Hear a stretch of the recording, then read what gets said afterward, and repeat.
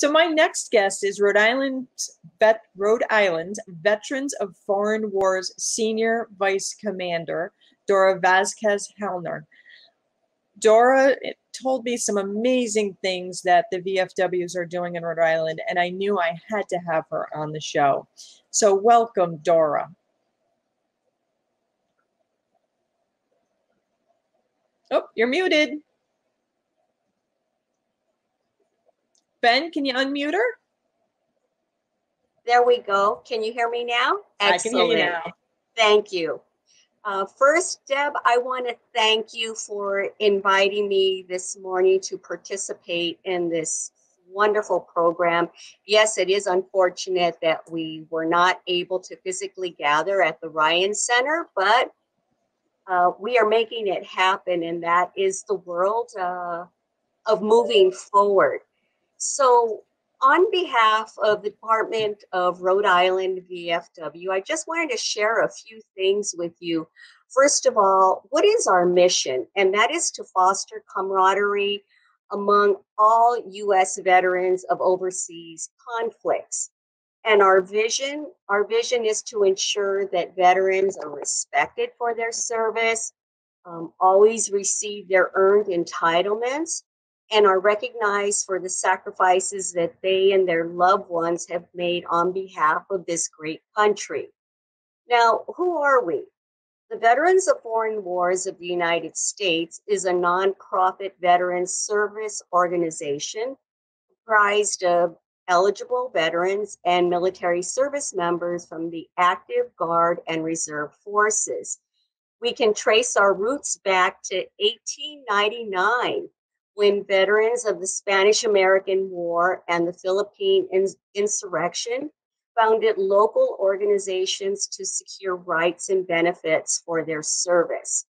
Many arrived home wounded or sick, and there was no medical care or veterans pension for them, and they were left to care for themselves.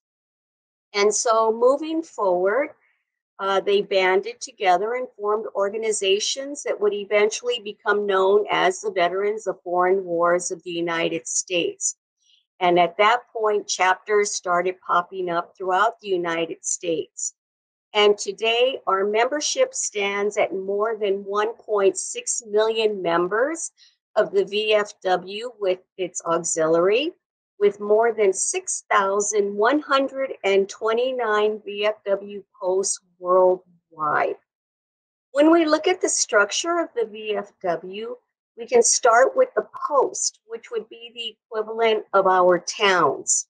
Then we move to districts, which is our counties, and department, which is the state level, and then our national level.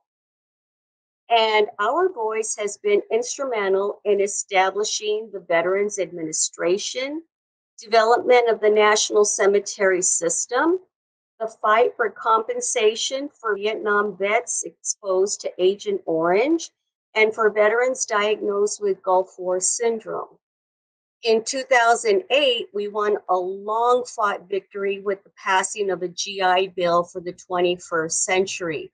And this gave expanded educational benefits to America's active duty service members and members of the Guard and Reserves fighting in Iraq and Afghanistan. We have also been the driving force behind the Veterans Access and Accountability Act of 2014, which requires hospital care and medical services to be furnished to veterans through agreements with specified non-Department of VA facilities if the veterans and continually fight for improved VA medical services for women veterans. We have helped fund numerous memorials throughout our capital. And in 2005, the VFW became the first veterans organization to contribute to building the new Disabled Veterans for Life Memorial, which opened in November of 2010. And in 2015, we became the first supporter of the National Desert Storm War Memorial, which is planned for construction at our nation's capital. We have many programs and services that work to support veterans, service members, and their families, as well as communities worldwide. No one does more for veterans than the VFW. Our core values always put the interests of our members first, treat donors as partners in our cause, promote patriotism, honor military service, ensure the care of veterans and their families, and serve our communities, promote a positive image of the VFW, and respect the diversity of veteran opinions. Now, how do we practice all these items here in Rhode Island? As we look at the VFW in Rhode Island, we have been helping veterans and their families since 1919. We have 23 posts throughout the state, and we represent, over 3,500 veterans. Excuse me. A little known fact with VFW history in Rhode Island is that the first VFW National Legislative Convention was held here in our state. And if you ever have, excuse me, let me get a sip of water here.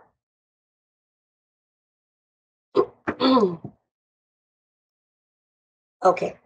If you ever have the chance to go to our department headquarters, which is in Providence, across the street from the department, state capitol building, excuse me, we have a photo there from this event that shows several World War I veterans and the Ladies Auxiliary that was taken on the steps of the Providence City Hall. And also, when we look at the legislative side of the House, very few people know that 1 May has been designated as VFW Loyalty Day. And this came about originally as Americanization Day in 1921. And it was to counter the communist May 1st celebration of the Russian Revolution. So what do we do on May 1st? We promote patriotism through this resolution that was adopted in 1949. Now, fast forward to the present. How did the Department of Rhode Island react to the current pandemic? Well, throughout our state, many of our posts rallied the troops to serve our community. And how did we do that? In Portsmouth, they constructed over 3,200 masks, and they were distributed to such facilities as the Providence VA Medical Center, the Bristol Home, the Portsmouth Emergency Management Service, several nursing homes, the Veterans Association of Bristol County, and other hospitals. So also a small portion of these masks are still being supplied in the event of a second wave. Here in Westerly, where I'm located, our Westerly post provided meals, numerous meals to our National Guard that were providing services here in the Westerly area. And they also served a couple of dinners to the Westerly Police Department. Now in Wakefield, what they did is they were shoppers for individuals who could not safely leave their home. And this was done at the Belmont Market. And to date, the hours that have been put in by the Wakefield Post total over 600 hours. And this was done in coordination with the Lions Club and also with the Rotary Club and the Elks Club there at Belmont. As we move to the area of North Kingstown provided many meals to the Rhode Island National Guard soldiers and airmen. They also provided both breakfast and lunch. They provided face masks to the NK police and also to the Rhode Island State Police. And also what we did throughout the state, numerous posts throughout the state, contracted several veteran-owned food trucks who in turn served free meals to our Rhode Island National Guard soldiers and airmen that were located at the numerous test sites throughout our area. Dora, I want to pop in here for a quick second because there's a couple questions that have come in that I want to make sure that we have time to touch on. Does the VFW help people? Ann Simpson was asking, do you help with the application for survivor benefits? For survivor benefits, what we can do is we have veteran service officers, and they have all the required information for survivor benefits. And on the screen, the number that everyone is receiving is to our department. And then the department secretary and adjutant will be able to put the individuals in contact with the respective points of contact for those different items. Great. And Sal Sacco had another question. Who is eligible to join the VFW? Is it for all veterans, all of the age groups?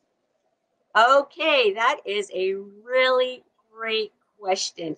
And you know, I will tell you before I go into that answer is that veterans always ask, well, why should I join a veterans organization? Well, I will tell you that it's strength in numbers, be it at the state level or at the national level. When VFW at the national level steps forward and says, we are supporting this bill because of 1.6 million veterans and family members, that has a huge impact. And then the same here in Rhode Island, the VFW represents 3,500 veterans. So again, when we go forward to present different issues, that's where the strength in numbers come in. Now, as far as eligibility is based on, number one, you must be a U.S. citizen or U.S. national.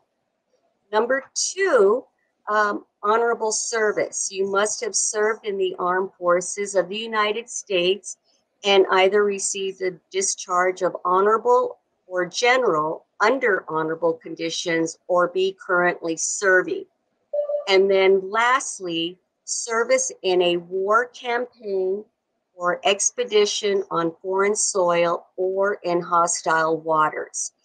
And again, if you are discharged, then this would be proven by your DD-214, your official document that states your discharge status and all your military history on that.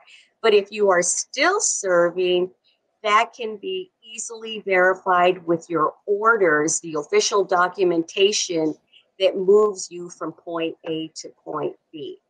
So that is the eligibility. Wow. So the VFW, is it part of the VA system? Is it a nonprofit?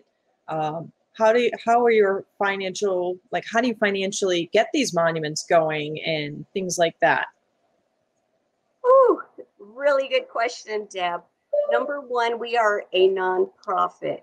And so we rely solely from donations. And every year you will see one of our big fundraisers are the Buddy Poppy. And traditionally the Buddy Poppy, we seek donations on Memorial Day and then again on Veterans Day. Unfortunately, again, because of this year's situation, we were not able to hold our Buddy Poppy drive. But I'm hoping that by the time Veterans Day comes around, we will be able to conduct our drive. But again, all of this is fed from donations throughout the year. So if people wanted to support your organization, say for instance, you were saying that there's monuments and some recognition for our veterans, they can mail in a check if they wanted to, right?